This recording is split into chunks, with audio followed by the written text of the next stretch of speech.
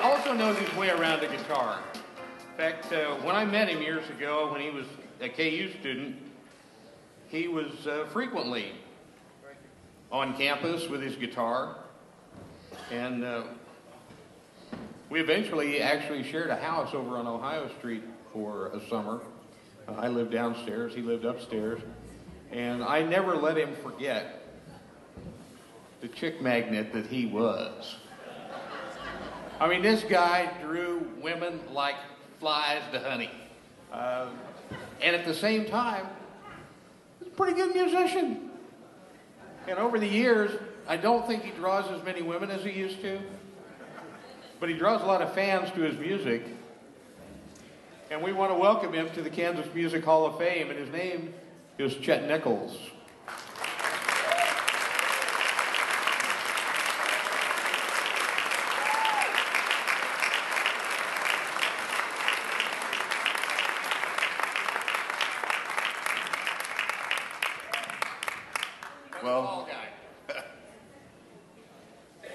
Well, I want to say that I have been married for 28 years to my wonderful wife, Nancy, so I knew how to settle down with the right gal. Back in 1966, I was going to school at Oklahoma City University, and wasn't really having a great time down in Oklahoma, and had some friends who were up in Lawrence and said, Chester, you got to bring your guitar up here, and there's all kinds of stuff going on in Lawrence. So I took the bus up, and the bus station was right next door over here. Walked over to this bar called the Gaslight, walked in and went, I am transferring here. and true to form, I transferred and started to go to school at KU and found a real home here in not only Lawrence, but also in Kansas City, where a lot of people really enjoyed my music. And what I was trying to do with my music which was kind of unique. It's a real honor, and I want to thank Bill and all the board members and all the members of the Kansas Musicians Hall of Fame for inducting me. It is a fabulous honor. Words cannot really describe how much it means to me. I'm not a guy who really wins a lot of things. I was at a church social once, and I won a dozen white pair of socks, so I thought that was pretty good. This is a lot better. A lot better.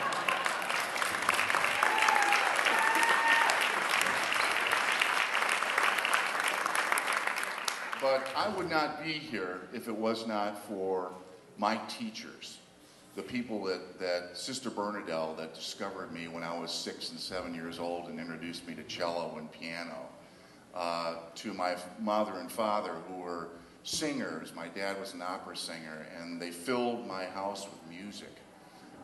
This award goes out to them. It goes out to my older brother who introduced me to the 6-string guitar. And to all the people that I've worked with throughout the years, to people at Good Karma Productions, to my good friend and co-producer and engineer, Steve Barncart. These are all people that really helped me to get here. I would not be here if it had not been for them. And then later on in life, to have the joy to have 2 wonderful sons with Nancy, and 2 young guys who actually embraced their father's music, which was pretty cool. They were like, Dad, this is good stuff. And I'll never forget Chet. One day I was working on a new song, and he said, Dad, I'm going, I don't know, I don't want to go in and re-record it again. He said, well, hey, dude, if it's going to make it better, re-record it. So I have taken that to heart, and it's helped me to continue on and to keep writing, because I absolutely love music, and if I don't die on stage or with a guitar in a hand, I want to have at least a 5-iron in my hand. So thank you all very much. This is really an honor, and I hope you all have a great evening, and congratulations to all the other inductees, too. Peace. Thank you.